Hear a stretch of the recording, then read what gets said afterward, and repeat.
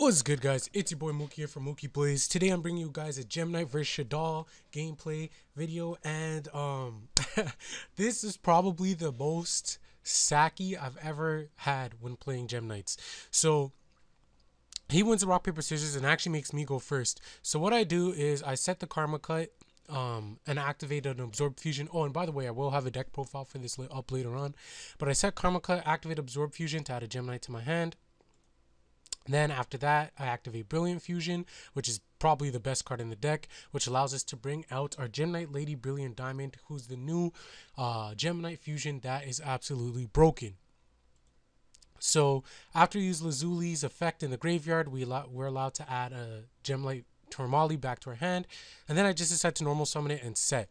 Now the reason why I did that and I didn't decide to use Lady Brilliant Diamond's effect to blow this up and bring out another Gem Knight is just because I'm going first, right? I don't know what my opponent's playing. I don't know what's in their hand.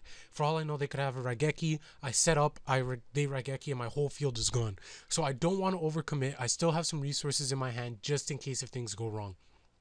So he summons the Mathematician. Now at this point, I'm already expecting Shaddolls. I'm expecting like a Light Sworn. I'm expecting Clownblade. But the good thing is I know that even if he wants to attack into my Lady Brilliant Diamond, I have the Karma Cut in hand, which I can ditch the Obsidian and I can plus off of it. So I feel pretty safe. But he decides to ditch the Shaddolls Dragon to destroy Spell Trap. So I'm like, okay, shit.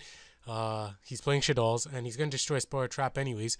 He could have destroyed the Brilliant Fusion, which would have destroyed this, but he decided not to. So I just go for the simple Karma Cut.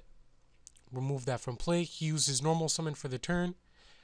I get Obsidian Shards Plus to special summon another Gem Knight, and all he has is a Book of Moon.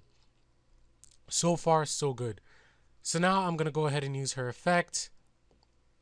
Her effect allows me to tribute Tormali in order to bring out another Lady Brilliant Diamond. Then I go ahead and get a Gem Knight Fusion.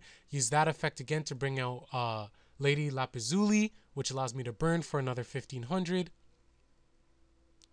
Then I use Lazuli's effect in the graveyard to add another Gem Knight. Then I Gem Knight Fusion again to bring out Citrine, who allows me to attack without activating any spells or traps on my opponent's side of the field.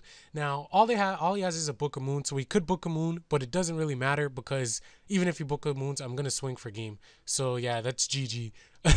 that was like the most sacky I've ever, had with Gem Knights. And the thing about Gem Knights is you either win really quickly or you lose very quickly. Like, the deck has a huge amount of, not luck, but consistency is a problem. But when that consistency hits, you can pretty much just go off. And the deck is a lot more consistent now than it was before, obviously, now that we have some more support for it.